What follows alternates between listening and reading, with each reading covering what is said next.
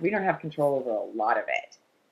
What we have control over is what our reaction is to what happens to us. So, some things that happen to us are amazing and wonderful. We fall in love, or we find a wonderful pet, or we get to take an amazing trip somewhere, or we have a really special connection with a friend, like a really meaningful conversation, or we're able to volunteer and help someone.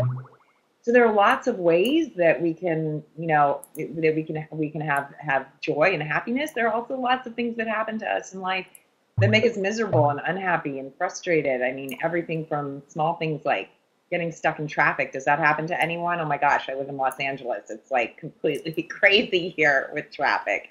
Or, someone leaves us, someone dies, someone abandons us. There's a lot in life. We lose a job. There's a lot of suffering and pain. There are a lot of bad things that happen to us.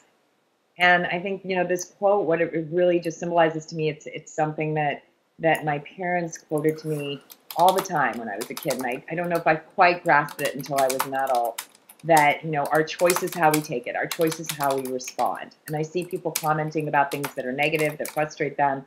And Fatima, your brother passed away. I'm so sorry to hear that. So, our choice is how about the course starting 20 minutes late? Exactly. Frustrating, right? We didn't have a choice over that. But so our choice was, what are we going to do with it? How are we going to react? How are we going to respond? So we'll be talking a little bit about that today. And one of my quotes, to quote myself, is I really feel that although we have less control than we'd like in life, we have more power than we know. Does that make sense? So we don't have a lot of control over, who shows up, how the weather is, whether things go exactly the way we want. And yet we have so much power. We have so much power over how we choose to react and respond, how we choose to be in our everyday life. I think that a lot of times we give ourselves too little credit for what's possible in terms of, just accepting things as they are, learning to appreciate and feel gratitude, and really just being present to what shows up for us, and showing up for others in a way that is authentic and vulnerable, loving, and compassionate. So those are some of the things that I do believe we have control over, and we can talk a little bit more about that. So fundamentally, I think we all have the ability to find joy and happiness inside ourselves, regardless of what is happening around us. At the same time, everything is impermanent. So this is one of the #1 principles of happiness in life. So even though we have a choice to feel joy and happiness in us, nothing, joy, happiness, sorrow, anger, frustration, is permanent. Right? So I actually think that the #1 happiness principle is accepting that there are times when we will be unhappy, and that we'll be miserable, and that we'll be frustrated, and we'll be angry, and we'll be sad, and that it's okay for us to have all of those feelings. Someone said this is quite Buddhist, and yes, there's a heavy Buddhist influence in my philosophy. I can tell you guys a little bit about my own background later if you're curious to hear it. But if you think about it, all you have to think about is your own life, right? So just think about actually the past hour. We can just start there. You don't even have to go more than that. So in the past hour, was there a moment when any of you felt frustrated? I bet any of you guys who tuned in when the class was supposed to start and found that it wasn't going on and started hearing people say, this is a fake class, this isn't going to happen. Anybody out there, you want to raise your hand or give me a thumbs up or a smile if you feel like you were frustrated in the last hour? I'd love to hear that. I know I was like, wait a second, is this happening? People are angry at me. I can't do anything about it. I don't have control over this situation, right? Did anybody feel happy in the last hour? Has anybody felt some happiness and some joy? Is anybody excited? Someone says they're patient. Dimitri, great. So we go through this range of emotions, right? And this is happening constantly. Someone said, yeah, the change is constant, right? So we're literally Oh, that's nice. Someone did a poll. Okay, I love it. That's great. Were you upset by what happened? Thank you, Nellie, or whoever did that. So what we learn to do, and one of the ways that we can really tap into this connection to the sense that life is impermanent, is through meditation. So I'm a big believer in meditation. I started meditating. I did my first 10-day silent Vipassana meditation retreat in Northern California in 2007. And I would love to recommend this to you guys. I will send you the link. You don't have to be Buddhist. You don't have to be of any particular religious background or philosophy. These centers that are SN Goenka centers, I sent you the link there, are located all around the world, literally everywhere in the world. So you can find them wherever you are, I'm sure, in India, in Europe, in the US, in South America. And they're free. You pay nothing to go. You're not even allowed to donate until the end of the course. And I really recommend this to people. Someone says it was fun. Okay, I would not use the word fun to describe my 10-day Vipassana meditation retreat. I would say that it was literally the hardest thing that I ever did in my entire life, without a doubt. But it was also the most rewarding. And that sounds kind of cliche, but man, I'm telling you, you go, you spend 10 days at a retreat center where you do nothing but meditate. You can't take anything with you. You don't read, you don't write, you don't listen to music. You have no distractions, and it's really powerful to spend 10 days alone with nothing but your thoughts. Jagger, thanks so much for chiming in and saying that you did a Vipassana retreat in India. Wow, that's amazing. Great, good for you. So you can talk about what an experience this was. Why is this a key to finding happiness in life? Why is meditation? You don't have to do a 10-day Vipassana retreat. I'm just recommending it because it's free and they're around the world, globally available to you. But the number one reason is because you learn to watch your thoughts without any distraction. So you have no one to blame. You have nothing to fixate on for what's going on during those 10 days. And what you realize is that you will literally experience every single emotion in the human vocabulary. I mean, you will go through everything. You'll just go into, some trip about something that happened to you in the past, and you'll get frustrated and angry, and why did that happen to me? You might start projecting about the future and having fantasies and remembering things, imagining things. And what you realize is that everything is impermanent. Everything comes and goes. Everything rises and passes. So once you kind of realize on that, you focus a lot on your breath. So that is really the Vipassana thing, is focusing on your breath, just watching the breath rise and fall. And then you pay attention to the physical sensations that come across your body. So you kind of track the physical sensations coming down from your head to your toes, and just watching and observing and noticing. Anger arises, frustration arises, joy arises, peace arises, and everything passes. So if everything is impermanent, then you don't have to get so attached to what happens in a particular moment. And I think this is really a key to happiness in life. And it doesn't mean you don't get to be unhappy or you don't get to be frustrated. It just means that it's okay. So you kind of allow it. You create more space, and you create more space even for the negative feelings, even for the times when you feel sorrow or anger. It's okay. It's okay to allow that too, and to know that this too shall pass. So can I be a little bit more accepting of just where I am right now? So that's one of the number one happiness principles. I'm going to go on to the next one, and then I'd love to have a discussion about all of this with you guys. The second happiness principle is that, again, we can't control what happens to us in our life, but we can control our reaction. So your reaction to what happens to you is your choice. Not what happens to you, but your reaction to it. And, it's really interesting when you start to get a little more conscious and develop a little bit of awareness about the power that you have. That quote I said at the beginning, where we maybe have less control than we'd like, but we have more power than we know. The power that we have is our choice of how to react. And one of the most important things, and another reason why I really think meditation is beneficial, is because I often find that if you can just give yourself a few minutes to process and feel and notice and observe and take yourself a step back what's happening to you, then you are able to come to your reaction with more perspective and more balance and wisdom, and often with more compassion and love. So let's think of an example. Does anybody have an example of something that regularly upsets or frustrates that you could talk about? And Jagger says, respond, don't react. I like that too. Yeah, it's more of a response. It's like taking a second to step back. Okay, so Sebastian says your technology crashes. I love that. Thank you, Sebastian. That is something that I still find myself getting so frustrated about. So like your technology doesn't work. You know, you're trying to get on a phone call or Skype and your internet goes down, or, you know, the course doesn't start on time, traffic. Prerna, I'm not sure I'm saying your name correctly, but yeah, traffic. So let's talk about like these things that frustrate us.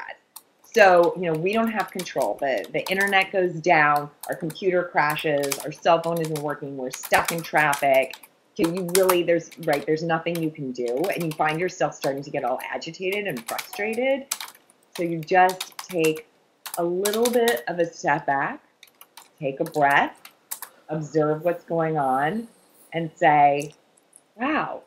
Dr. Nelly says frustrating moments are opportunities to practice. Absolutely. These are the exact moments when it's most beneficial for our happiness practice. This is when our happiness practice counts the most. You know, and even more so than when we're having a wonderful time with friends or on a hike in nature. But those moments when we're so aggravated and we're so frustrated and things aren't going our way. And I think that we all can benefit then from just breathing and taking a little break, taking a little step back and saying, okay, if I don't have control over this, then what is my reaction to it going to be?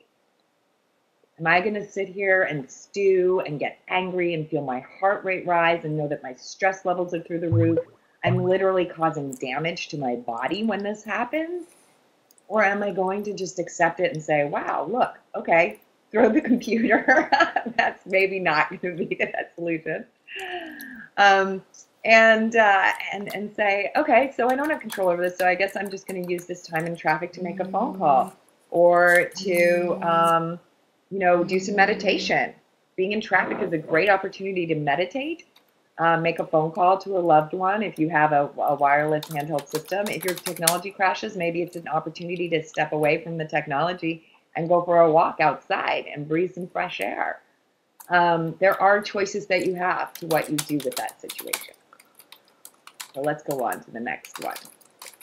Here are a couple of happiness practices that I like to put into play every single day.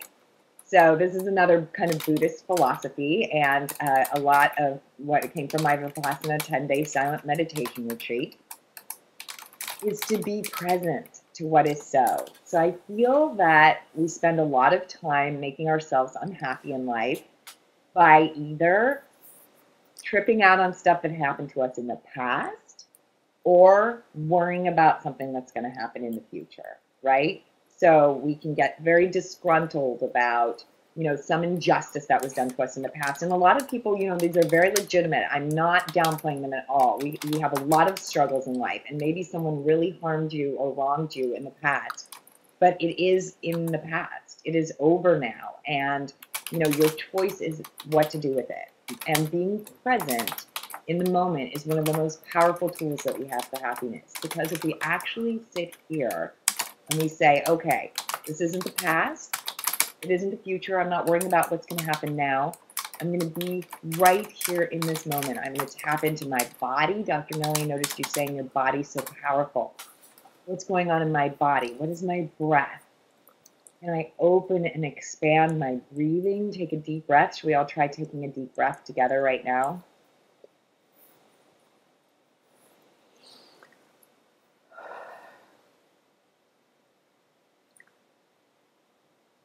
It's amazing. It's so powerful, that tool of the breath. It's just, it's profound. It's like it just brings you right in tune to where you are right now and realizing, oh my gosh, I'm alive. This is life right here, right now. What happened to me before, what happened to me in the future.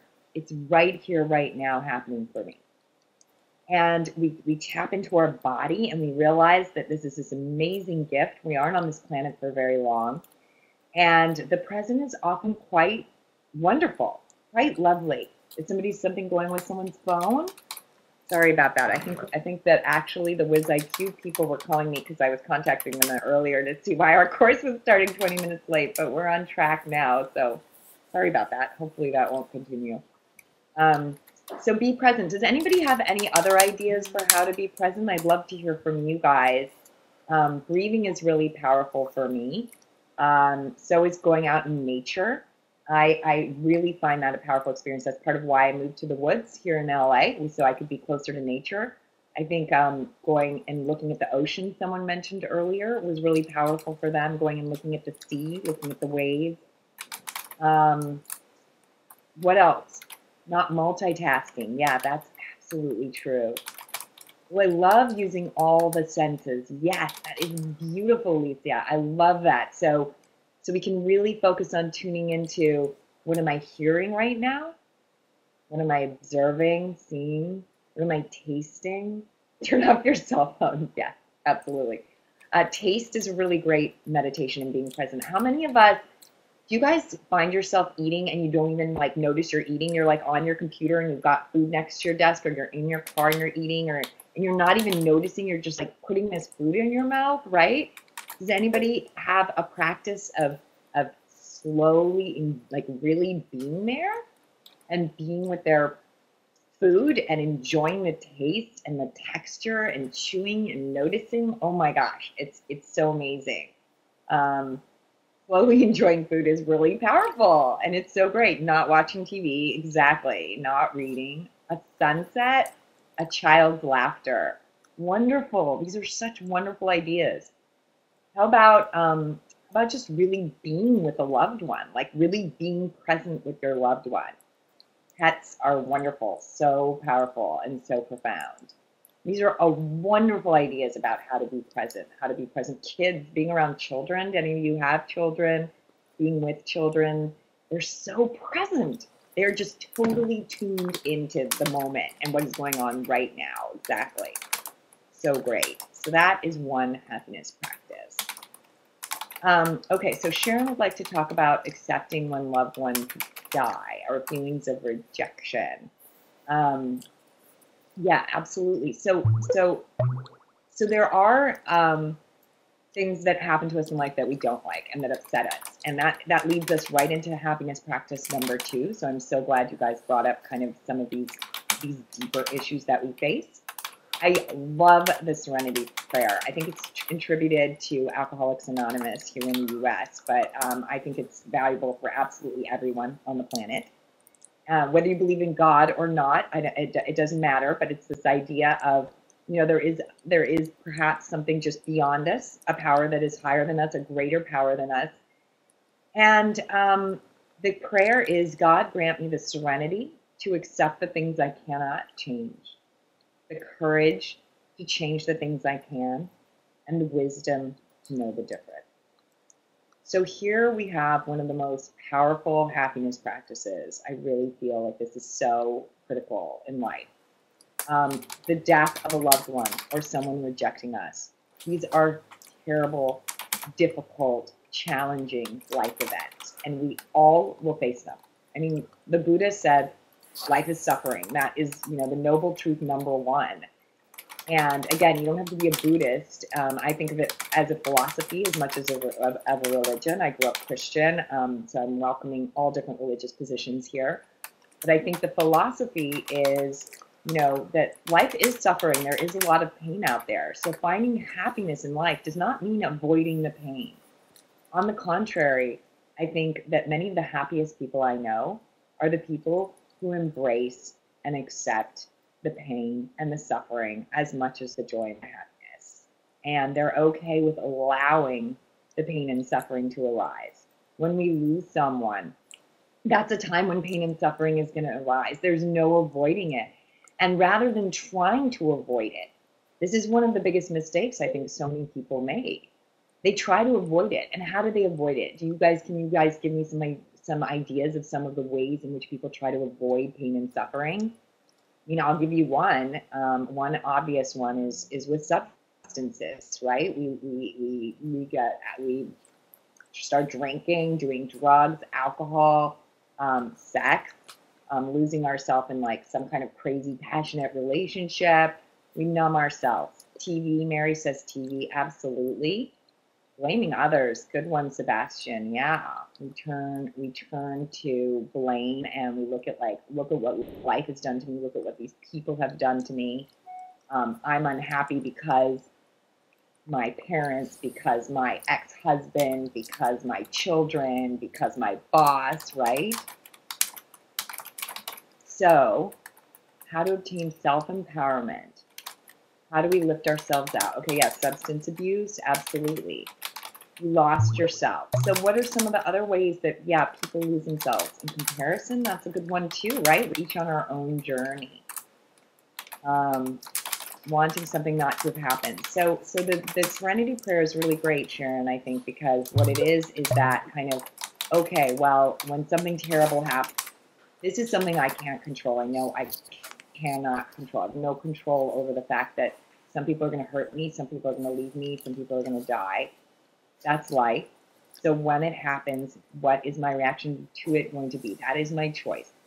So I have the courage to change the things I can. What I can control is what I do with that. And allowing yourself to be unhappy and allowing yourself to suffer and feel pain, I think is really healthy. I actually think it's one of the keys to happiness. And that might seem a little counterintuitive, but I think running away from it, numbing ourselves in substance abuse or in TV or movies and just ignoring it and trying to get away from it, it's easier in the short term, but in the long term, it's not going to serve us. What's going to serve us is allowing it to be. And I think some ways that we can allow it to be, that's like, how do you help others? This is so critical, right? So reaching out and being vulnerable. So let's talk a little bit about this. So here are some more of my suggestions for now that we've kind of gotten on this path. Okay, so we have things we can control, we have things we can't control. We're going to try and work harder on accepting what we can't control, and we're going to try, we can change things that we can't control, and we're going to work on being present, accepting, going through the darkness, and coming the other side. One of the most powerful ways to do this, I feel, is through a mind-body connection. So I think a lot of us can get very caught up in our heads, and you know, we're a very kind of intellectual world that we live in. We're very focused on, you know, on what we're doing and accomplishing, but it's so powerful to spend time being in your body. And you know, some people are asking about self-empowerment. They're asking a question about how do we empower ourselves. I think getting in touch with our body is a really powerful way to empower ourselves. Do any of you guys have that experience of getting in touch with your body and having that kind of empower your mind? I did, and I started doing yoga. So I started practicing yoga over 10 years ago. I think it was about 12 or 13 years ago now.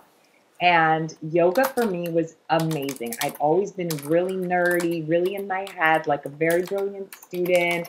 I had no connection with my body. It was like my body was just this vehicle for getting my brain around. And when I started doing yoga, I suddenly realized, Lisa says, me too, and Jagger also, yoga, oh my gosh, suddenly I realized I have this body and it's beautiful and amazing. Running, I think all kinds of exercise. You want to know how to change your bad habits? Wow. Pilates, yoga, stretching, yeah. Get in touch with this body. This body we have is this amazing gift. It's such an amazing, amazing way to just realize that we breathe and we're alive. It makes you want to be healthier. Tips for starting yoga. Okay, there's so many great ways to start yoga. You can do yoga online. I bet WizIQ has some online yoga courses. If not, there are places like Yoga Glow and My Yoga Online. There are online yoga studios, and they're really inexpensive. You can pay a very low monthly fee, basically like $15, $20 a month, which is the equivalent of one class in Los Angeles. I don't know how much you guys pay, but one class will be $15, $20.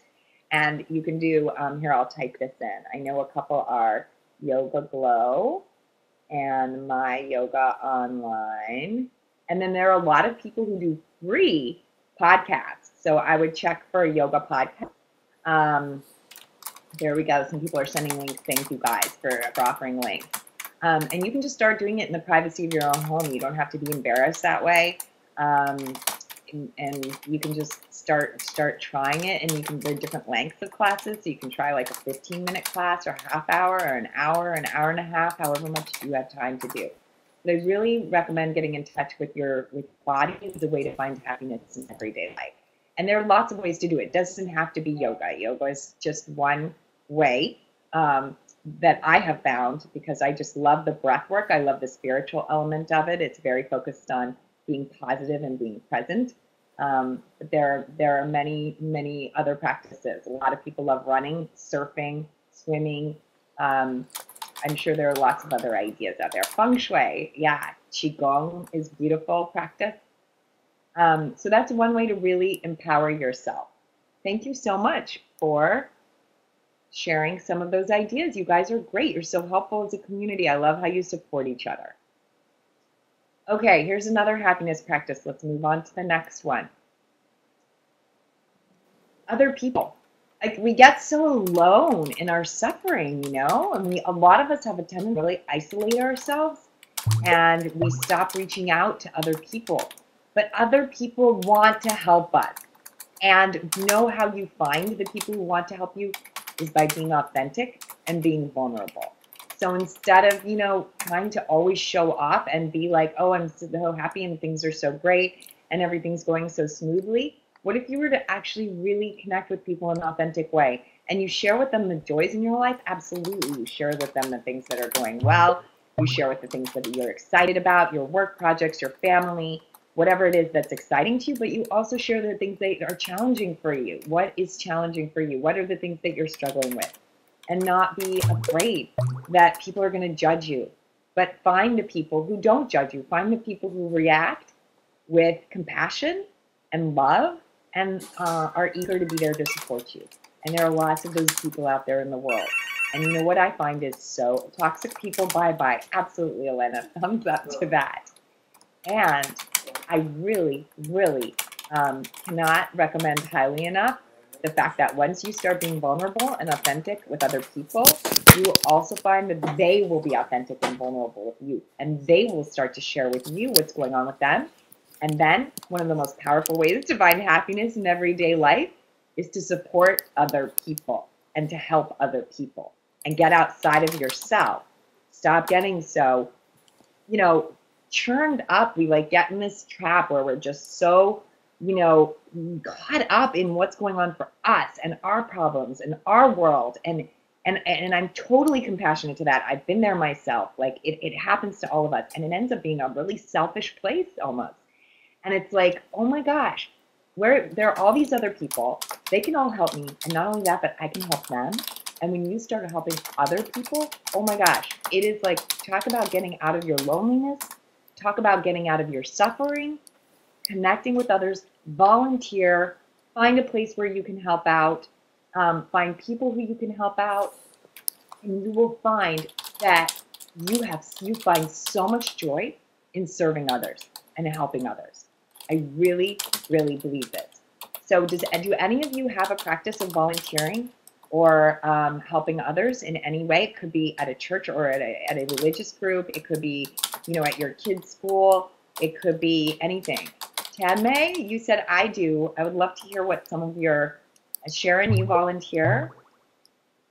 Yeah, you love helping people. You do volunteer work. Helping family and friends absolutely counts. Helping disabled people, wonderful. Wonderful. I mean, this is such a great way to get out of myself, my problems, what's wrong with my life. I help addicts, so spiritual, wonderful, wonderful. These are great ideas. And you guys find that when you're helping others and when you're volunteering, when you're doing things for other people, it reduces your own suffering and helps you get away from your own suffering. People in hospice, wow, Sharon, that's amazing. Absolutely. Gets you out of your head. Yep, exactly. Working with an NGO, fantastic. Oh, you guys are great. It does make you happy. It makes you happy to serve others. And it immediately gives you that connection and this realization that we're all one. We're all going through the same thing in this life. We all are dealing with suffering. We all have loss. We all have pain. You teach math for free, Jagger. That's awesome. God, you guys are great. You're so inspiring. I just love hearing all of these beautiful ideas. So that is another happiness practice. And then this is going to be my last slide. This is my mantra, and it is fear less, love more. So I think that one of the keys of happiness is getting away from fear and moving from a fear-based place around the world. So what is a fear-based place? A fear-based place is one where we see everything as scarcity, where we worry that there's not enough for us. And instead, we choose to see the world as a very abundant place. And we know that we have the option to create the opportunities that we want in our life. And I do believe that fear serves a purpose. Fear, I mean, there's the kind of fear from like not jumping off the side of a mountain because it would kill us. So that's why I say fear less. I think a certain amount of fear can be a healthy thing. I think a little bit of fear can be, just a cautionary way of telling us which way we should go in life. But generally speaking, fear gets in the way. Fear prevents us. It's fear of, what are some of the fears that you guys find that interferes with happiness? I'll tell you one for me. I think I had a lot of fear when I was younger of failure.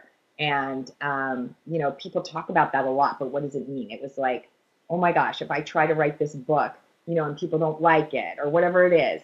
And I realized, it doesn't matter. All that matters is that I'm trying to be my best self in this world, that I'm trying to be the person that I was put on this world to be. And if I fail, I fail. And it actually took failing in a really big way for me to realize that failure is not the end of the world. That in fact, I could fail and I could pick myself up and recover. Fear of success. Jagger, I'd love to hear more about that. I think that's really interesting.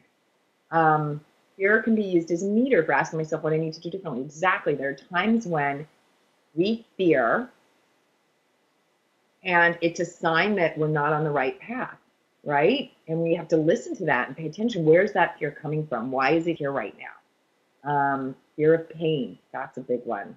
Absolutely. Anxiety. So this is the end of my slideshow right now. And I'd love to, I don't know, Nally, do you want to chime in for a second here? It says we have 6 minutes left. I don't know if you extended the class and it's going to go longer now. But I would love to take some questions from people or hear a little bit more of your thoughts. You guys there? Anyone there? Thank you. Thank you for the claps and the thumbs up. You guys are awesome. Okay, I see a question here, so I'm going to answer it, and it's one that I have a lot of experience with. Sebastian said, how do I deal with anxiety? Okay, I have a ton of experience with this myself. I like to say that I think people go up, down, or sideways. Going up means we get anxious. Going down means we get depressed. Going sideways means we kind of go a little crazy. Thank you guys all for the wonderful, wonderful thank yous and comments. Okay, and I will get to your question about fighting. Thank you, Nawang. Let me get back to that, fighting with your family members and professionally. But let's start with anxiety. So I've suffered a lot from anxiety in my life. I tend to be a go-up anxious person. And I know I might sound like a broken record a bit on this, but meditation was the most valuable technique I have learned for coping with anxiety. Nothing comes close to it. When I did my 10-day silent Vipassana meditation retreat, and I'm going to send you that link again for any of those who might have missed it. There it is. It was the most powerful thing I've ever done. I was really suffering a lot from anxiety at that time, and I had terrible insomnia. I wasn't able to sleep. I would kind of fall asleep, then I'd wake up, and I'd be up for hours. And you have that too, Sebastian. Sure. Okay, yeah. Other people have dealt with anxiety. I literally got to a point where I couldn't have a good night's sleep unless I took an Ambien or a Xanax or some kind of prescription medication, which I hated. And I would only do that every so often, but then I'd just get so tired and that would make me more anxious. And yeah, to me, it felt like not being able to sleep was one of the primary indications. Discomfort in the stomach. You haven't taken any medications. Okay, good. it can be really challenging. And I felt like just super stressed all the time, almost shaky, a little bit shaky. And some people even get panic attacks, like where they have trouble breathing. So what I found with my Vipassana meditation retreat was this awareness of impermanence and a willingness to invite in even the negative emotions was really powerful. So instead of trying to avoid the anxiety, what I was always doing was trying to push it away and get rid of it and be like, oh, I don't like this feeling. I don't want to feel it, so I'm just going to push it away. And Sharon, you said you're dealing with that too, due to death. Instead, I invited it in. I literally created a character in my head that I called Screechy. Screechy was my little anxiety buddy in my meditation course that I did. And I pictured him. I like knew what he looked like. He's like kind of green with these big eyes and long fingers and long fingernails that he like screeches on the chalkboard. And instead of being like, oh my God, there comes Screechy. What am I going to do? I'm not going to be able to sleep. Oh, no, no. I instead invited him, and I literally created like a cartoon character of Screechy, and I could feel him coming up. I could feel like his shadowy presence and getting his fingernails into me. And I said, hey, Screechy, why don't you come sit with me? Come sit with me. Let's talk. What's going on? Why are you here? Why are you showing up? And it was like, oh, I get it. It was scary, but it's scary. But it's like, oh, then suddenly Screechy went from being this scary, shadowy figure that I was trying to push away and shut out like a monster when you're a kid that's hiding under your bed to a friend. I made Screechy a friend. I really did.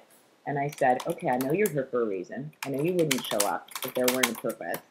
So what are you trying to tell me? And, you know, what Screechy told me is like, oh, I'm so worried about the future. What's going to happen next? Like, am I going to find a partner? Am I going to have a family of my own?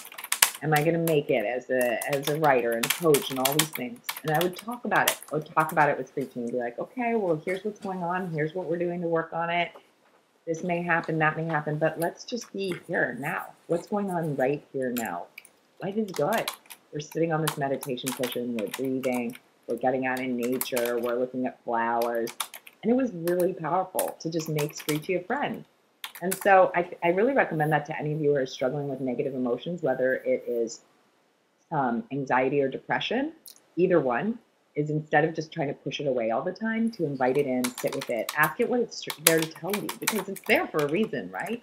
And Rumi has a beautiful poem called The Guest House. If any of you can find a link to it and share it, I'd really appreciate it. It's called This Human Being is a Guest House, right? And you make room for everyone to come in.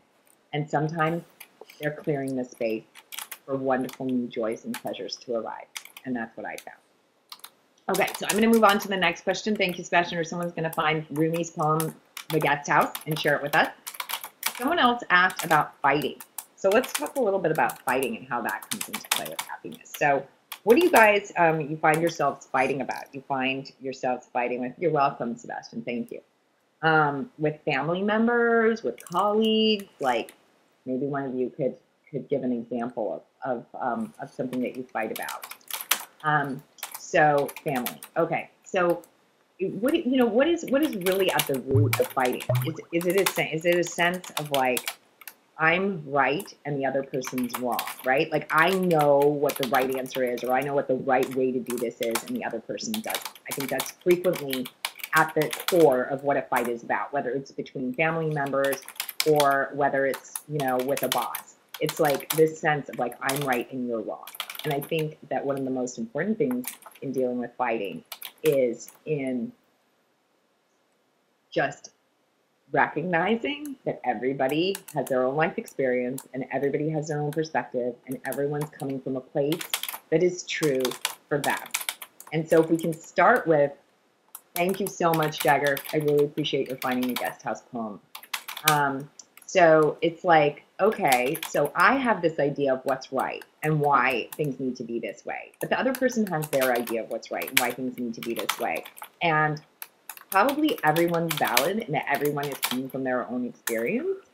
And so is there a way that you can take a little break? I think this is like the same thing we were talking about earlier about like you can't control your life, but you can control your response to it, right? So not to say you don't stay away. I don't think you stay away. I think what you do is, first of all, if you find yourself caught in a place where you are already fighting and you're really agitated and you're really angry and upset, is number one to take a break from it. Dr. Nelly says avoidance will attract you to it. I agree. But you can take a break. And by a break, I just mean, I think it's really valuable when you're fighting. I think it's hard to tap into your core of peace and compassion when you're in the middle of a fight. So if you can just, the person who you're fighting with, if you can have 5 minutes, 10 minutes, and I think it's really valuable actually to just step away for a few moments. I'm not saying to step away and avoid a fight, but cool down. Yeah, cool down. It's kind of like we give kids timeouts, right? It's like give ourselves a timeout. I have to give myself a timeout because I'll find myself like, again, notice body-mind connection. Someone said take a deep breath. Exactly. So it's like take a little break, step away from it for a moment. If you can, during that moment, get into your body. Anything that will get you into your body. Take some deep breaths. Take a little walk outside and look at the trees and the birds and the sky and the clouds. And just slow down a little bit. So you get out of that reactive mode. Because once we get into the reactive mode, it's very difficult to get out of it. So we have to like kind of step away and create ourselves a little space. And once we've tapped back into that, do a little meditation on compassion. So there's a really beautiful, metta meditation from Buddhism that I really love, which is may all beings everywhere be happy and free. So I like to just kind of repeat that mantra to myself. May all beings everywhere be happy and free, and remind myself, okay, wait a second. This isn't about me being right. It's not about me winning. It's not about me proving anything. What it's about is us connecting in an authentic and vulnerable way. So once you come back into the conversation, someone, Lise said, learn to actively listen. Absolutely. I think a great step when you come back together with the other person is to each have a chance to state what is going on for you and speak from your own experience. So it's not about blaming. It's not about you did this, you did that. It's I statements, right? I'm feeling. What am I feeling? I'm feeling hurt right now. I'm feeling upset right now. I have a sense of, what is going on for me in this moment? What is going on for me physically? And then you allow the other person to speak and share, and you listen and hear what they're saying. And without trying to get into a back and forth or proving who's right, who's wrong, just a really compassionate sharing and listening. And I think that's the most powerful way of dealing with a fight. If you guys have other ideas, I'd love to hear them. Balancing the equilibrium between mind and body. Okay, so I see a question about mind and body. Well, I think we talked earlier about yoga. Yoga is very powerful for me as a way to get in touch with my body. But I think any form of exercise, I really am a huge, giant believer in exercise. I think we've all got to find something, whether it's yoga, whether it's walking, whether it's qigong, whether it's Pilates, that you've got to be in your body, you've got to be moving your body. It's so important. It's all about physical health and longevity, but also mental health. It's so powerful for our brains to slow our thoughts down and give ourselves some breathing room to exercise. So that's what I would recommend on that front. There are other questions that you guys have? Okay, Success asks, what are strategies for finding the job that makes you most fulfilled, the one that you're meant for? Great, great question. So I would start with finding out what is your passion? What makes you tick? What fires you up? What makes you want to get out of bed in the morning? What is the most exciting thing that you could imagine doing with your day? And you start with your passion and what gets you excited. And then you move to finding the job that matches that. I think there are probably a bunch of courses on WizIQ, but there's a great book. I will type it in here. It's a really old book, but they keep doing new editions in the US. It's called What Color is Your Parachute? It is a fantastic book. It's like been, I think this is the 30th year it's been in print. It is step by step, takes you through a program for finding the job that suits you best based on your passions and your skills and your strengths. And it has tons of worksheets and workbooks, and I think it's really important to start with that, to start with kind of knowing yourself. Knowing yourself is the key, really, to finding a job that's a good fit for you. What do you enjoy? What are your passions? What are your strengths? We all have strengths and weaknesses, and then you go from there. So I would recommend that book. What are the other questions that you guys have? A tough survival question. I missed that, Dr. Nellie. So we talked a bit, Rhea, about coping with the death of a loved one. I think Sharon had brought that up. And I think the key to coping with death and hardship and suffering is really to start by accepting it and allowing it to come in, rather than trying to avoid it. So rather than running away, and drowning yourself in sorrows, becoming an alcoholic, watching a lot of television, going out partying all the time, whatever your coping mechanism is, you allow the suffering to come in. You do that in a way that is also connected to other people. I think it's critical when you're coping with a death or suffering or trauma that you connect with others, that you find people. And if you don't have people in your family who can support you, then you find a spiritual support group or some kind of community group that can support you during that time. But allow the grief to come in and know that it will pass. Know that it's impermanent. Know that it's not there forever. There will be a time when it's less. You might always feel sorrow and miss this person, but there will be a time when it won't control your life. What else? If there are negative people in your, do we have a question going on around negative people in your life? Okay, sorry, I'm getting this like sunlight right on my face too. I'm trying to move out of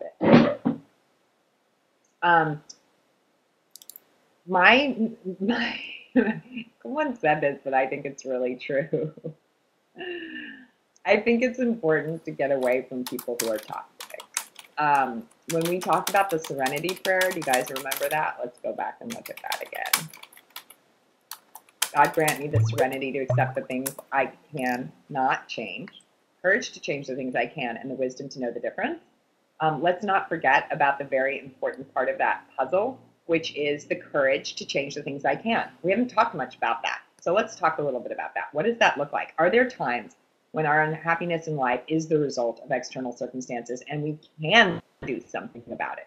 Yes, absolutely. This is true a lot of the time. So there are things we cannot change, like the death of a loved one or someone abandoning us. What are the things we can change? We can change if we're in a relationship that's really unhealthy and unhappy for us. We can change if we're in a work situation that's really unhappy for us. And the courage to change things we can is an equally important part of this equation in happiness. There are things that we can change, and we need to have the courage to do it. How do we know when that is something that is the case? How do we know that? Do you guys have a sense of like, oh, this is a situation? If you know you can change it. If you're in a job, if you're with a partner who puts you, degrades you, makes you feel bad, doesn't support your dreams, you need to get out of that partnership. If you're in a job where people put you down and criticize you and don't support you, you can get out of that. This is really, you have a choice, and you can have the courage to change these situations. And you need to know when you are in a situation that you can change and you have the courage to change it, and face our fears. Yeah, as Sharon says, face our fears. Our fear that we'll be alone, our fear that we won't find another job. It's critical to get away from toxic, negative people. We need to surround ourselves with people who are compassionate and loving and supportive as much as we possibly can. It doesn't mean that we won't occasionally have a difficult person in a work situation or something, but we really can get ourselves out of relationships that are very poisonous. Dr. Nellie has some classes on mindfulness on WizIQ. Wonderful. Thank you. Thank you so much for sharing that. I think that would be really beneficial to a lot of people. Your options are to stay in a situation, accept that nothing will change, or leave the situation to make a new reality, says Louise. Absolutely. Could not agree more with that statement. You're not going to change another person. That's another key to happiness, right? You can't change another person. You can change your situation, get away from that person, or you can accept it. Many YouTube videos on mindfulness, great. Some people are manipulative. Some people have two faces, okay? We can't change others, right? So if we recognize and notice that someone is two-faced or someone is manipulative, what are our choices? One is to realize that and accept it and say, okay, I have no choice. This person's in my life, so I'm just going to be wary and I'm going to avoid them as much as I possibly can. And the other is to get away from them completely. Those are your choices. Again, you have control over that. You may not have control over some negative people in your life, but you have control over what to do about it. You can't remove yourself from them entirely. You can minimize your contact with them. If you can't minimize contact with them, you can be aware that that's how they're going to be, and you can come to them with love and compassion, and really be realistic about who they are. Some people have more than two faces. Great point, Dr. Nelly. Any other questions, you guys? I think we have, what it says now, 8 minutes left.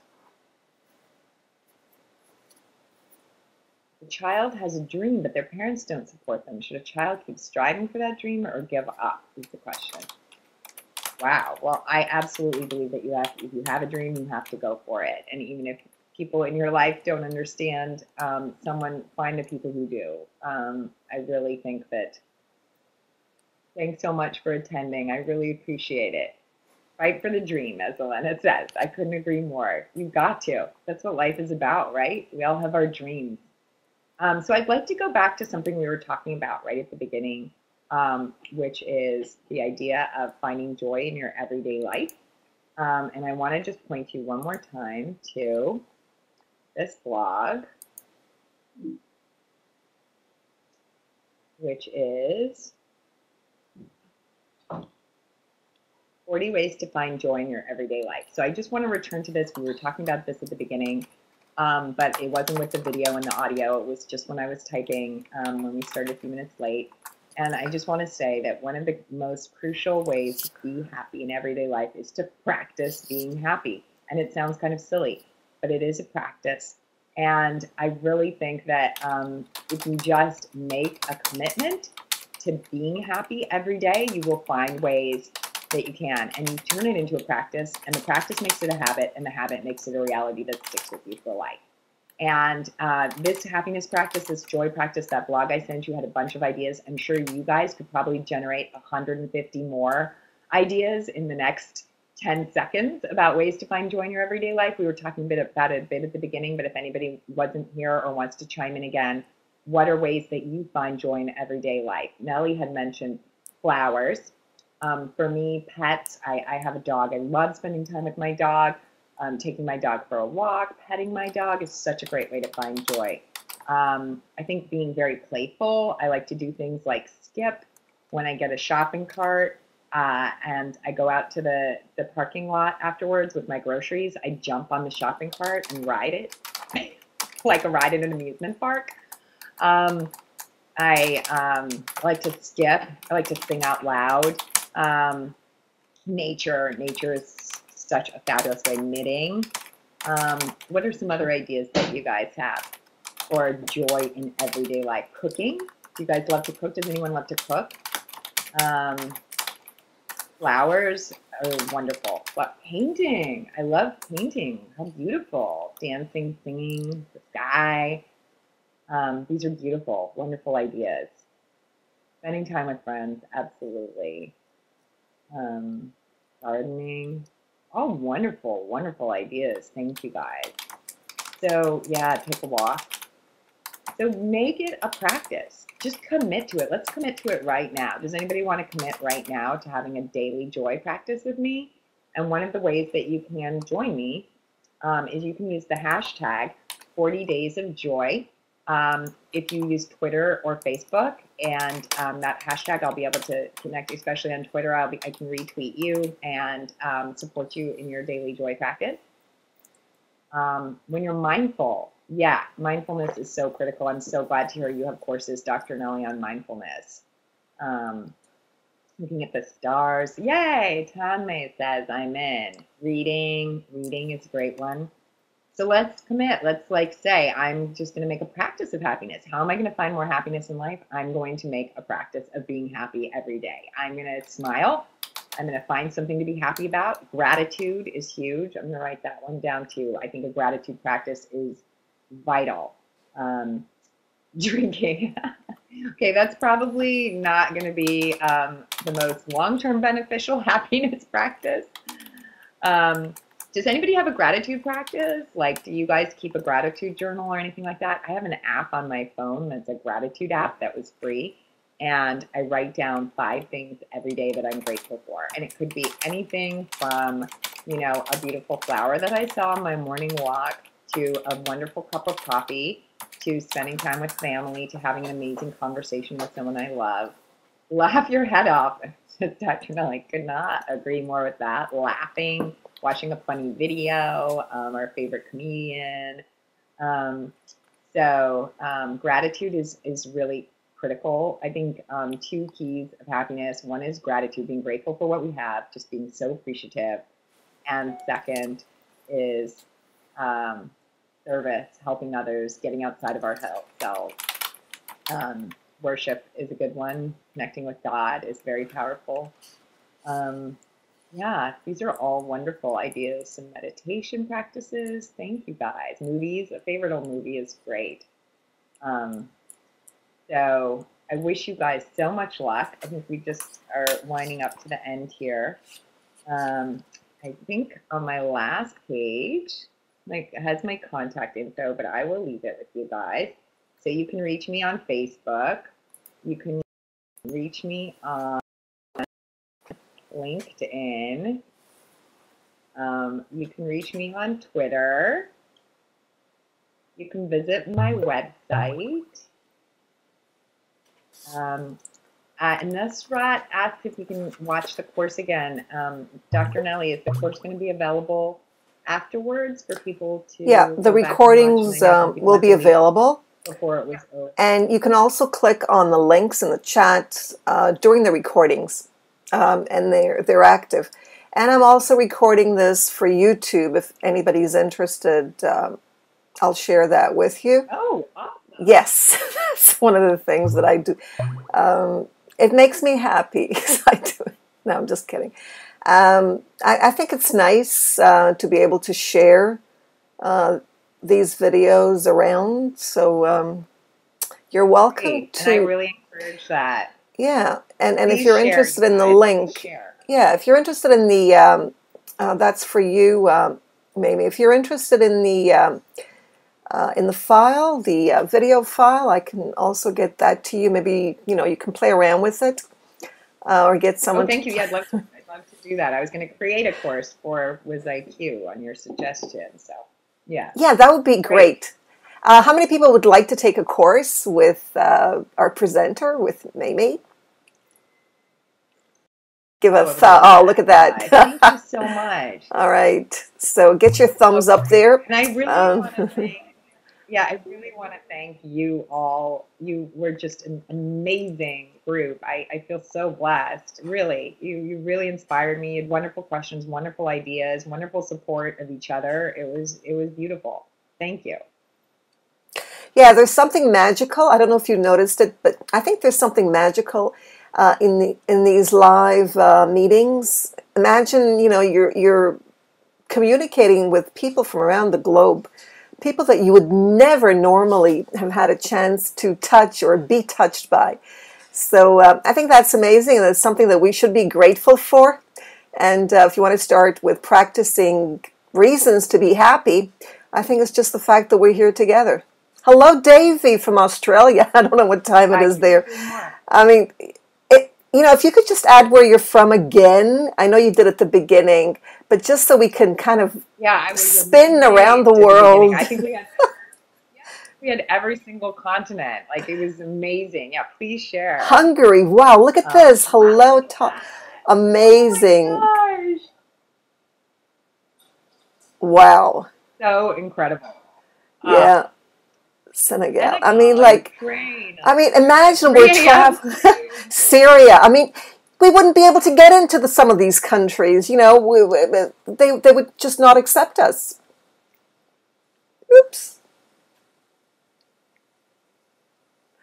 All right, that stopped very quickly. Sorry about that.